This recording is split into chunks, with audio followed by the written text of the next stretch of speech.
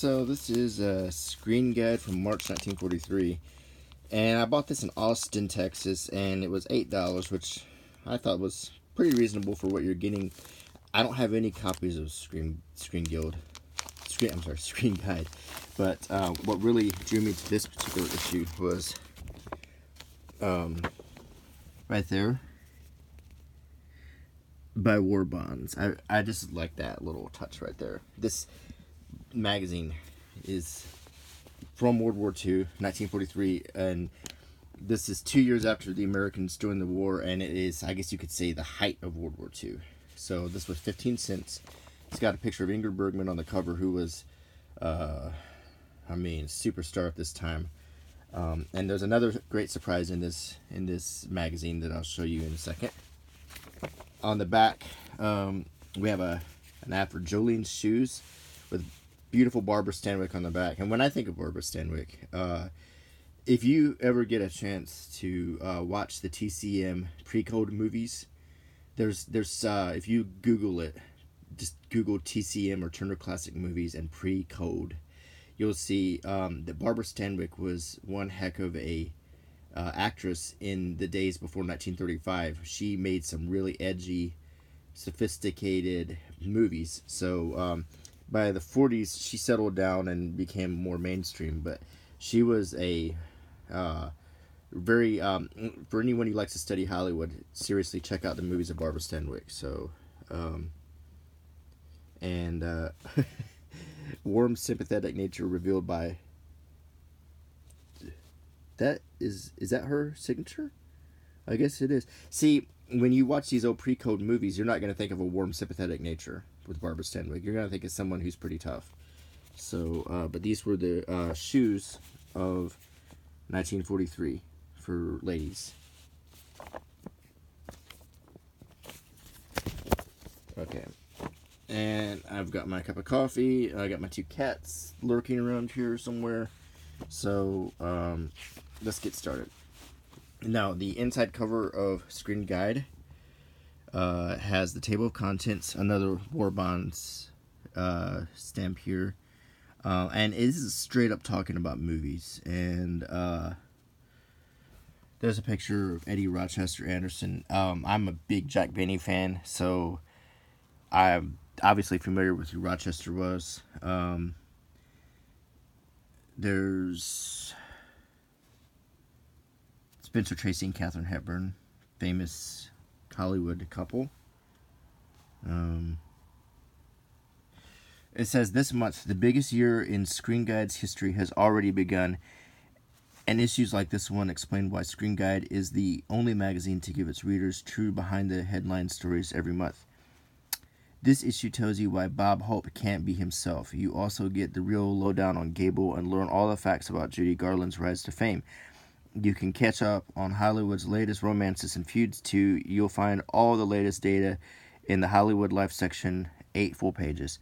And for a special treat, there are full-color pictures of Bob Hope, Lorraine Day, Ida Lupino, and Alice Faye, all in addition to the lovely cover portrait of Ingrid Bergman by our own Jack Albin. Other pictures in this issue were taken by the photographers listed below. Where more than one photographer's work is represented in a feature, the number of pictures contributed by each is indicated.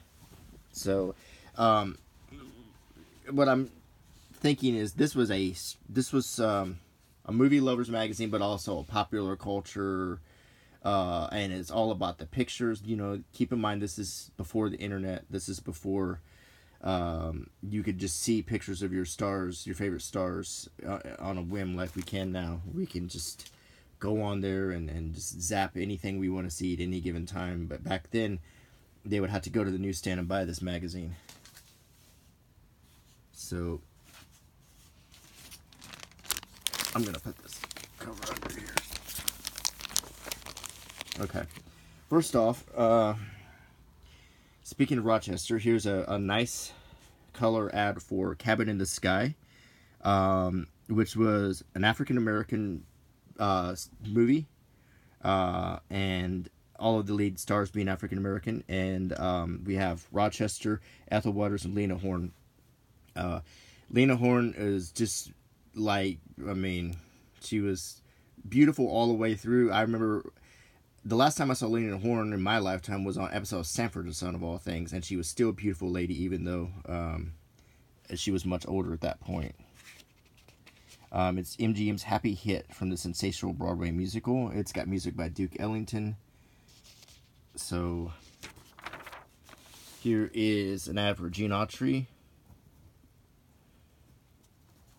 And here's just the pictures, the paparazzi pictures. And a lot of these actors and actresses are kind of forgotten now. Like if you pick up a copy of a paparazzi magazine nowadays, like People or something, and if you grab a copy from 2011 or 2015, a lot of the people who they thought were going to be a big deal are you probably forgotten about.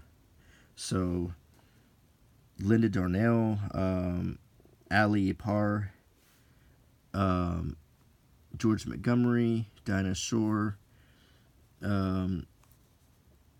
Notice the patriotism, the uniforms showing up, and unlike any time in my lifetime, during World War II, all of the actors, it was a big deal for them to be in the military, even just to put on a uniform. This was a war where being in a uniform was a big deal.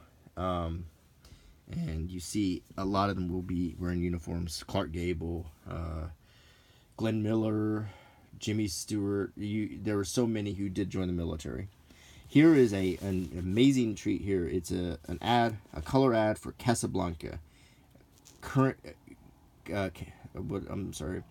This ad being produced, printed while Casablanca was in theaters. So this is particularly exciting for me to look at. It's playing now, or will be soon. Why not call your theater? There's a lot, and as time goes on, we tend to romanticize or revise history to suit our own needs. But the two things that strike me when you watch or listen to information about old movies, they like to say that Casablanca and It's a Wonderful Life were not popular or widely known when they came out. And that's just bunk. They were popular, they were widely known, and Casablanca won Oscars. It's a Wonderful Life was popular enough to make a Lux radio program, at least one or if not two or three, using the actual voices. So to say that It's a Wonderful Life only became popular after it showed on TV, or Casablanca only became popular after it showed on TV, is just kind of silly. They were hugely popular movies. And there is a lot of incorrect information on the internet these days, so just beware. Here's some more pictures of Hollywood life. Gosh, I'm trying to see. There's Barbara Stanwyck. Some like it hot. Vera Hubra. When pronouncing, drop the H, so it's Vera Ruba. There's just a lot of actors who might have been popular for a hot second and then forgotten. Here's a deodorant called Mum. Takes the odor out of perspiration. Let's see, apply to the armpit, I guess. Just to be polite, you'd think they'd ask me to lunch, but Edna here, they don't want to go to lunch with her because she has smelly armpits. So she gets herself some Mum, and then they all are like, you can come to lunch with us, Edna. Okay. Nestle color rinse. Wow. So this is Nestle, presumably the same Nestle that makes chocolate, but they're making hair dye. Yeah, it's hair accents. Don't dim out the highlights in your hair. So Nestle was at this time making hair stuff to color your hair. It's interesting. Here's an ad for Pepsodent. And Pepsodent powder or paste. So there were still a lot of people using tooth powder at this time. Simply you would I've even used tooth powder. I mean, you can still find it. You can find anything nowadays. But the thing is you wet your tooth. You just rinse your toothbrush, and then you just tap your toothbrush on top of the powder and brush your teeth. It is not any different than toothpaste.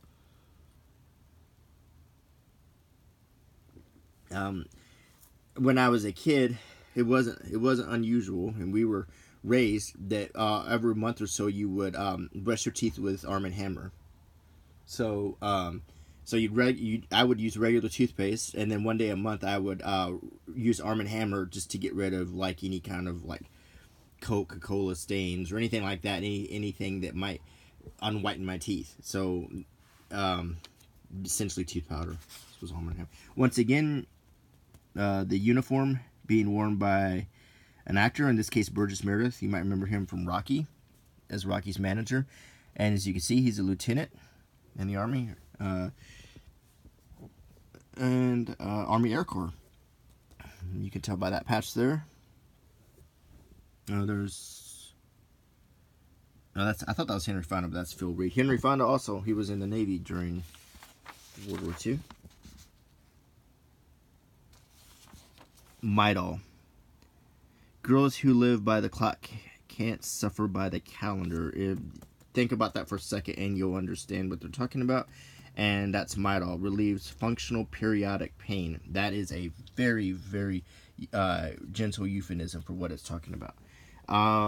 Here is Herbert Marshall, Flight for Freedom, another color poster with Rosalind Russell and Fred McMurray. You might remember Rosalind Russell from her most famous role in Auntie Mame, I think. And Fred McMurray from My Three Sons, or The Caine Mutiny. They were still trying to figure out what to do with them at this point. The lowdown of the Errol Flynn and Sheridan romance. This is a little bit before Errol Flynn was going to start getting in trouble all the time. He was still just and like here's a picture of him with a little sick kid and everything. So the publicists were really trying to make Errol Flynn as a very family friendly entertainer with movie hits like Robin Hood and Captain Blood and all of that. Now Errol Flynn's behavior got him in a lot of trouble later on down the road, because he was a bit of a Lothario and an alcoholic. It's kind of sad. If you in the 50s, around 1959, he did a show. I think it was called like Errol Flynn Presents or something. It was a show based in England, on BBC. And on the episodes, he would be so noticeably drunk that he would bump into things during the live tapings, and sometimes he would just sort of laugh at himself in this sort of pathetic shame. It's a sad sight to see such a action star collapse. But here's Henry Fonda and Maureen O'Hara, Irish Maureen O'Hara in Immortal Sergeant. I told you a little bit about Henry Fonda, but next time you watch Miracle on 34th Street, if you didn't watch it last Christmas, pay attention to Maureen O'Hara struggling with that Irish accent. A few times in that movie, she just slips up and her Irish accent is all you hear, because she naturally spoke with an Irish accent and she had to put on an American accent. A lot of people don't know that. Lieutenant Clark Gable of the U.S. Army Air Forces, he did it the hard way.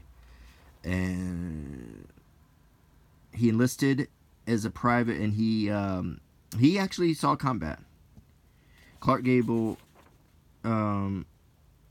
actually did. I don't know how true it is, but I heard that his wife had died on a war bond tour during the war, and I don't know how true this is, but some people said that he volunteered for particularly hazardous flying duties because he was sort of suicidal at the loss of his wife, but I don't know how true that is.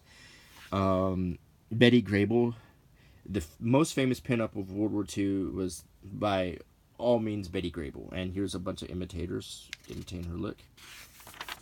Now, unfortunately, the original owner of this magazine cut parts out of it, but hey, it was their magazine. But there will be a few cuts like this. Rita Hayworth. She was also a pretty popular pinup.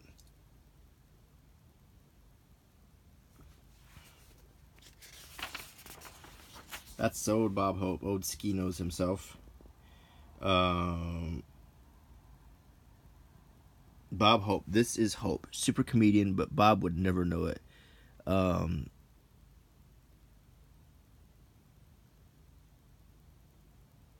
This is funny because it looks like they cut and pasted a pic. Um,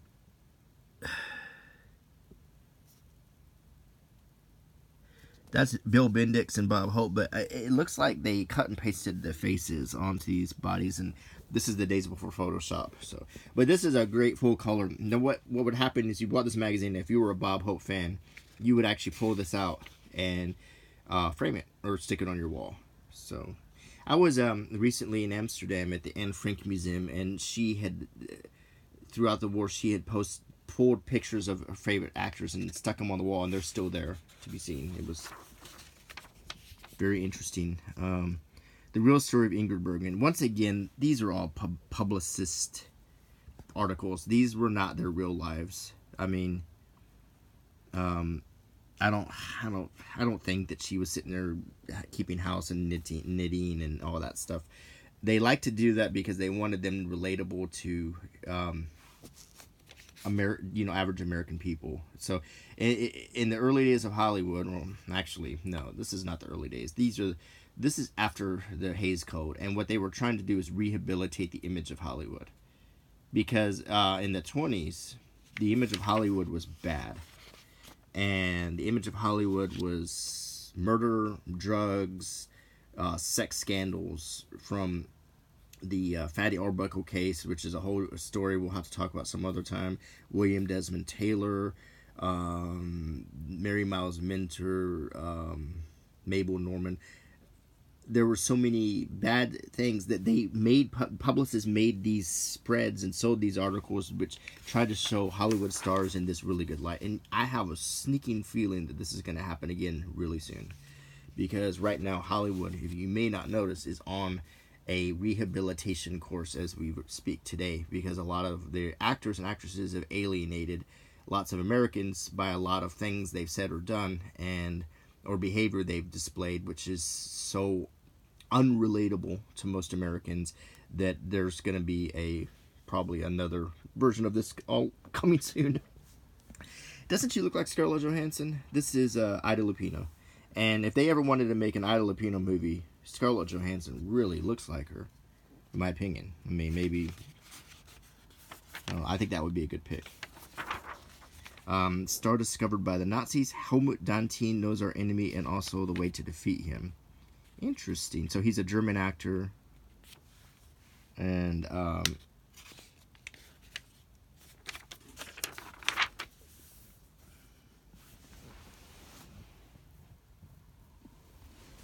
here's another picture. Lorraine Day. Nice full color picture. If you wanted to put on your wall. And look how rich the colors were in this magazine. I had to admit, this is good quality. And this is 70 something years old. So I mean, in 3 more years, this will be 80 years old. So think about how well this rich color printing has held up. That is just fantastic. It really is.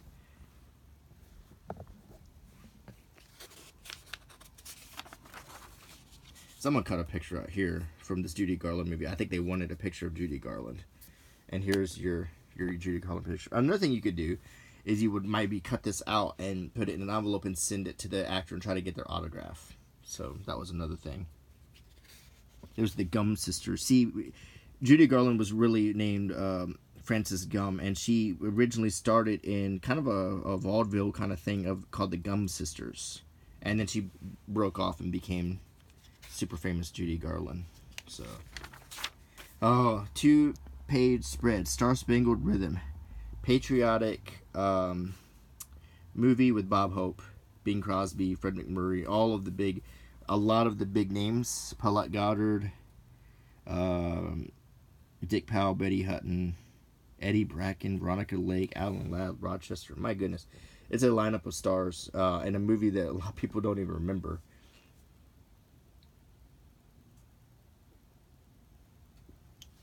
It'll never be topped. Well, in star power, that's pretty impressive.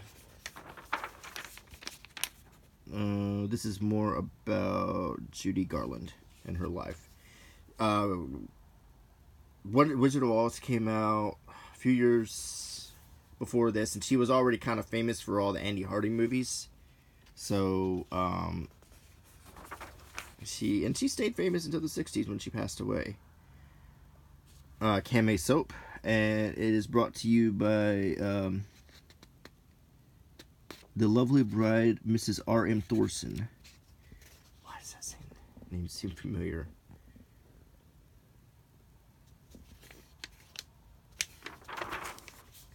Glamour girls mourn the perfect bachelor. A wife and not the army captures Reggie Gardner. And another guy in uniform.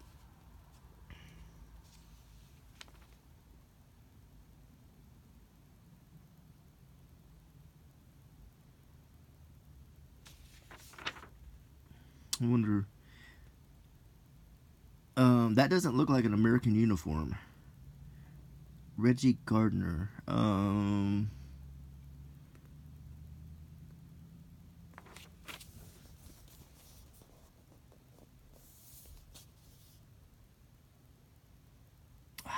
I think he's a British. That appears to be a British uniform. It's not an American uniform. Maybe British Navy. Alice Faye.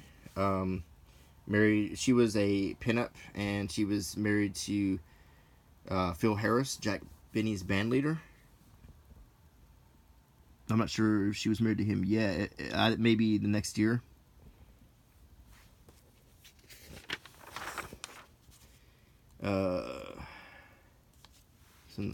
There's Veronica Lake, and someone cut half of the picture out. She was famous for that peekaboo hairstyle.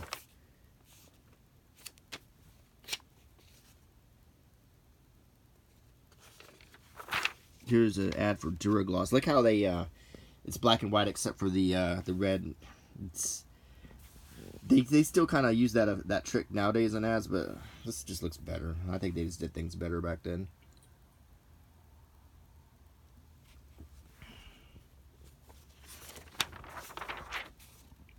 Don't Take a Weather Beating by Edith Hampton. There's an ad for Special Dream with hair conditioner. No other shampoo leaves hair so lustrous and yet so easy to manage. A War Baby Speaks Up. Tiny Pamela gives her mother, Brenda Joyce, a bit of advice. Lysol. Once again, we're talking Other Wives Hear My Story. This is a thing about breath. It almost looks like the same woman from the other ad. Last time she had bad armpits, and now she has bad breath, but she straightens herself out with some Lysol. Why Okie Scares the Stars. Jack Okie.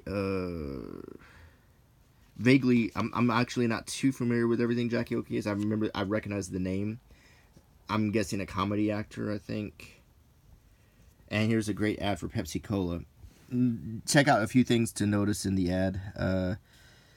Besides the 40s look, one guy's wearing a uniform. So at least one person is in uniform.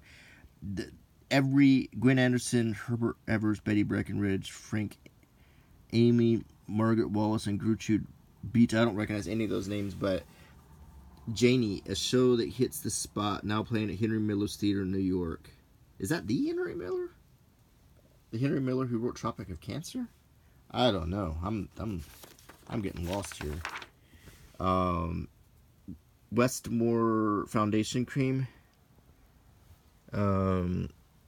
Hands Chapped. Here's not only soothing relief but faster healing. Noxzema for your hands. Is that... What do you think about that, Fiona? That just seems weird. I know of Noxzema for your face. Like I said, this magazine is making me more confused than anything else. Here's another deodorant, Arid. You might recognize it still exists, Arid. I use Arid, the largest selling deodorant. It safely stops perspiration and odor.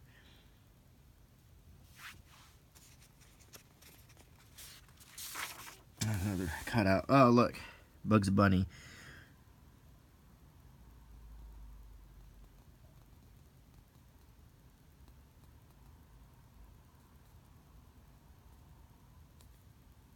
So someone wanted Bugs Bunny in the magazine because they put all the other actors. Why not put one of the most famous ones?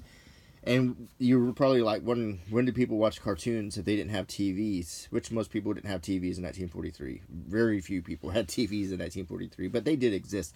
But cartoons really weren't on them. The cartoons played before movies in the movie theater.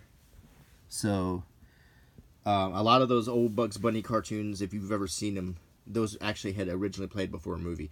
And if you're careful, you might be able to tell what movie it was, because a lot of times the cartoon had elements of the movie mixed in with it. Like if it was a gangster movie, there might be a Bugs Bunny cartoon where he's with a bunch of gangsters or something.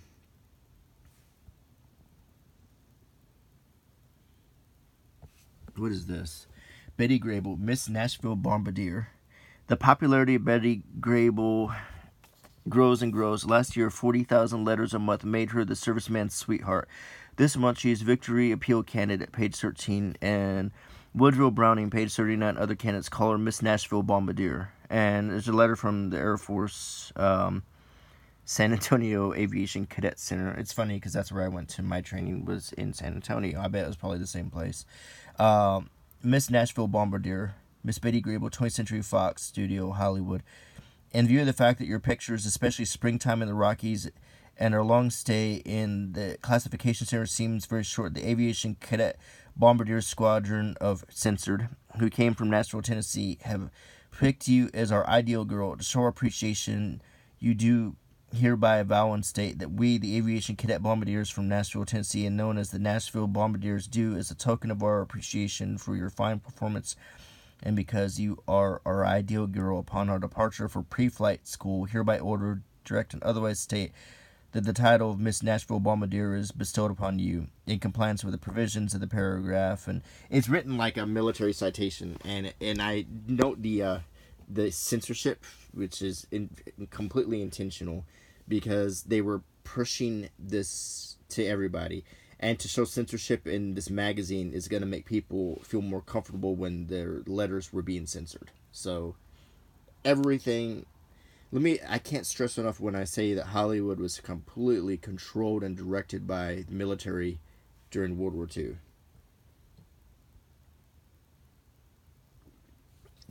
Everything, it was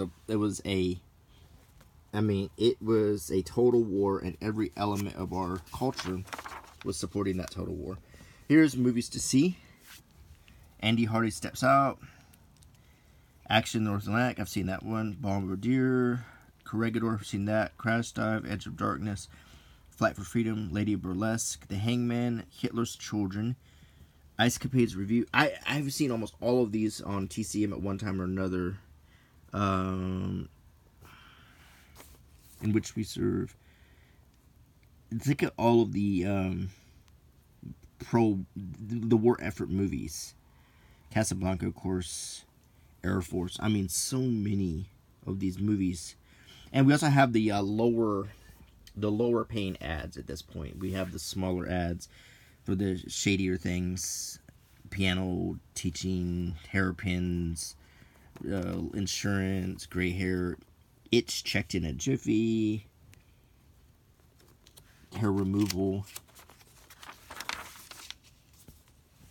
Letters to the editor. Claudette Colbert sets a good example. I agree with you, Screen Guide. Claudette Colbert is the first lady of Hollywood. She is natural on the screen, and you do not realize she's acting. Best of all, the years take nothing from her. Instead, she seems to become a finer character actress. Claudette always does everything that's required of her with dignity. She would be a first lady under any circumstances. I love Claudette Colbert. I really do. But let's just state that this is 1943, and things were this is not the same Claudette Colbert who appeared in Cleopatra or the Sign of the Cross. The Sign of the Cross, particularly if you get your hands on the Cecil B. DeMille collection, this pre-code movie, Claudette Colbert actually featured frontal nudity in it. So a lot of these actors, they rolled with the punches and became the squeaky clean image that Hollywood wanted. So but they did their time in the pre-code too. So it's very interesting to see how so much was forgiven. It's really interesting.